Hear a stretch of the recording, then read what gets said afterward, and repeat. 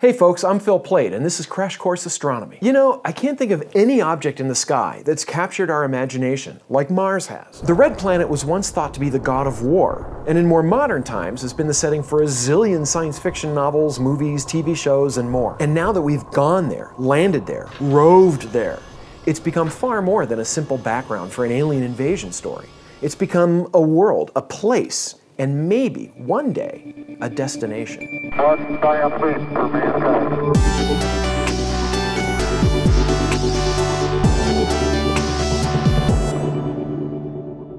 Mars is the fourth planet from the Sun and the outermost of the terrestrial planets, that is, ones that are rocky and similar in size to Earth. It orbits on average a little over 200 million kilometers from the Sun. That puts it outside Earth's orbit, and it never gets much closer to us than about 60 million kilometers. It's colder than us too, with an average surface temperature of about 60 below zero Celsius. And it's not a terribly big planet, it's only about half the size of Earth. Still, when it's closest to us in space, it shines brightly in our night sky, a red beacon glowering like an angry eye. No doubt this is why ancient civilizations associated it with war. But it turns out Mars isn't red because it's bloody, it's red because it's rusty. Literally. That red color you see comes from fine-grained dust on the surface, almost like ruddy talcum powder. The dust is rich in iron that's oxidized, forming rust. The dust coats a lot of the surface, giving it a butterscotch or ochre coloring, and also gets blown into the atmosphere. A lot of the surface of Mars is also gray volcanic rock called basalt, and together with other minerals gives Mars its overall reddish look. We can get a decent view of Mars from Earth using telescopes, but small features are maddeningly difficult to tease out. The idea of a clement environment on Mars stuck with us though, at least until the 1960s and 70s when we started sending probes to the planet. They did not see a lovely habitable world. Instead, what we got were photos of a dry, dead, forbidding planet. The surface geography of Mars is weird. There's a huge dichotomy between the northern hemisphere, which is mostly smooth plains, and the southern, which is cratered hilly highlands. Apparently, Mars suffered a tremendous impact from an object hundreds of kilometers across, eons ago. It left behind a vast basin near the north pole of the planet, which filled with lava. Topographic maps show the northern hemisphere has much lower elevations than the southern, and can be depressed by several kilometers. Walking from the south to the North Pole is essentially all downhill. Another large feature is the Tharsis Bulge, a huge plateau that's home to the four biggest volcanoes on Mars and the largest volcano in the solar system, Olympus Mons. Mars doesn't have plate tectonics today, but there's evidence it once did. Tharsis was probably over a hot spot, a plume of hotter material rising up through the planet's mantle. That's what may have created the bulge, and as the plate slowly moved, the plume punched through the crust to create the chain of three smaller, but still huge volcanoes. But the grandest of the surface features on Mars is easily Valles Marineris, a canyon discovered when the Mariner 9 probe orbited Mars in the 1970s. It's a gigantic crack in the surface of Mars, 4,000 kilometers long, 200 kilometers wide, and 7 kilometers deep. That's 10 times longer and 10 times wider than the Grand Canyon. Unlike the Grand Canyon, it wasn't carved by water. It may have formed when the Tharsis Bulge rose up, creating the valley as a radial crack in the surface. Mars, like Earth, has polar ice caps. Both are mostly water ice, several kilometers thick, but they get seasonal coatings of dry ice, frozen carbon dioxide, that covers them from 1 to 8 meters thick. This happens in their respective winters. In the summer, sunlight thaws the CO2, turning it directly into a gas, which then blows away from the pole, generating fierce winds. Speaking of which, Mars has an atmosphere, but it's thin. Pressure at the surface is less than 1% of Earth's, and the air is mostly carbon dioxide. In fact, as much as a third of the Martian atmosphere freezes out every winter to coat the polar ice caps. The air doesn't provide much of a shield from asteroid and comet impacts, so the surface is heavily cratered, and it still gets hit today. The space probe Mars Reconnaissance Orbiter has been circling Mars so long, it's actually seen new craters from fresh impacts on the surface. However, the atmosphere is substantial enough to interact with the surface.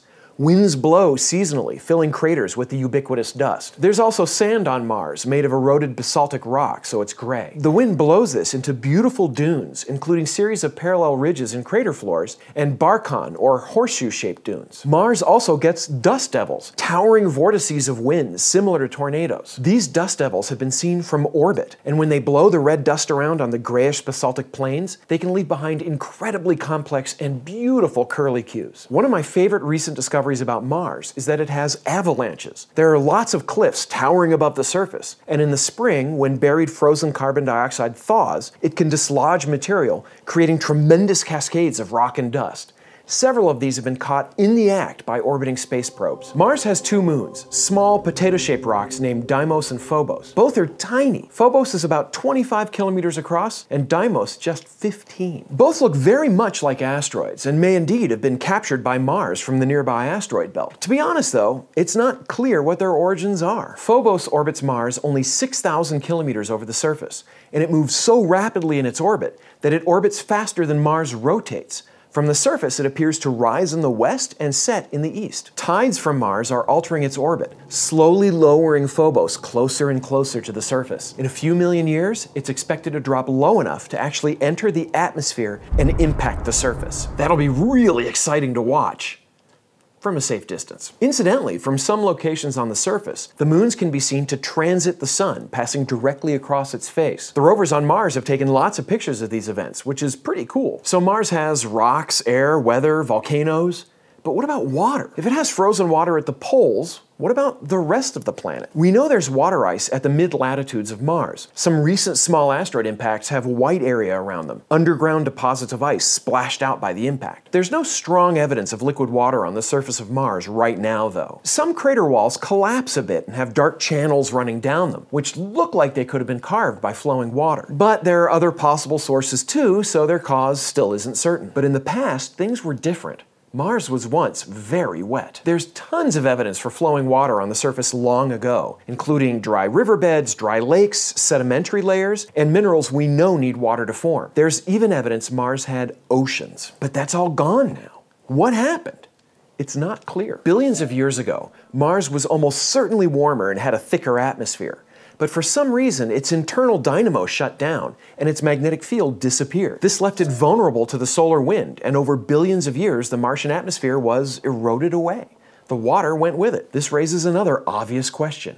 If it had air and water, could it have had life? That question wasn't taken terribly seriously just a few decades ago, but now we're very interested in it, enough to spend a lot of money sending probes to Mars to look at what conditions for life are like now and once were in the past. It's still an open question, and we know life on Earth got its start not long after the surface cooled. Mars is smaller and cooled more quickly after its formation, so it's not crazy at all to wonder if life formed there even before it did here. Intriguingly, the Curiosity rover detected simple organic molecules in a rock sample. This doesn't mean there's life, but it means the ingredients were and are there. It also detected a brief spike in methane, a volatile gas that can be produced by life, as well as by other geologic processes.